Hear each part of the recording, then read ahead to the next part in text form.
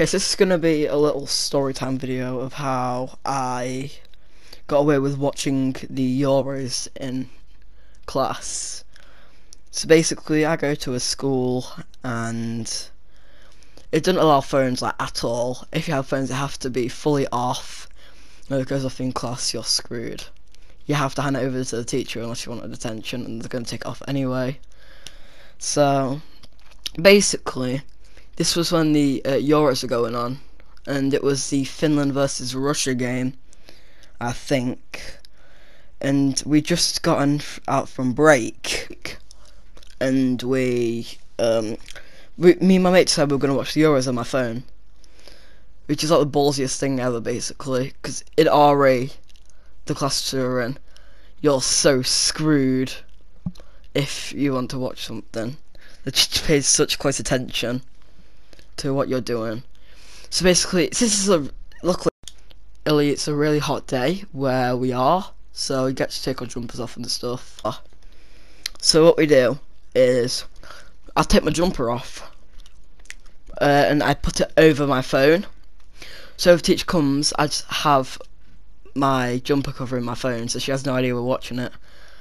So we're watching the Euros, Finland versus Russia game, sorry, and Russia score, and we had like a little mini sweepstakes on the Euros, so that's what we did. That's why we were watching it, and my friend who got Russia in the sweepstakes goes absolutely mental that they scored and gets so happy, and the teacher comes over and like, why are you cheering on Russia? She didn't know that I had my phone out, and he said because they scored. And we're like, oh, because if she found out whose phone it was, we would be screwed, dude. We would be so buggered. Because if you use it in class, it gets confiscated for a week, and you can't get it back. Your parent has to get it back for you. So we carry on watching it, and then she comes over. So I quickly turn my phone off, put it back in my bag, and she's like, we swear down she googled the score to find out if Russia scored or not. And the worst thing that could have happened, my mate who I was watching it with in class, he was gonna take the blame. I'm like, don't, I'll do it. It was my idea to watch it in class.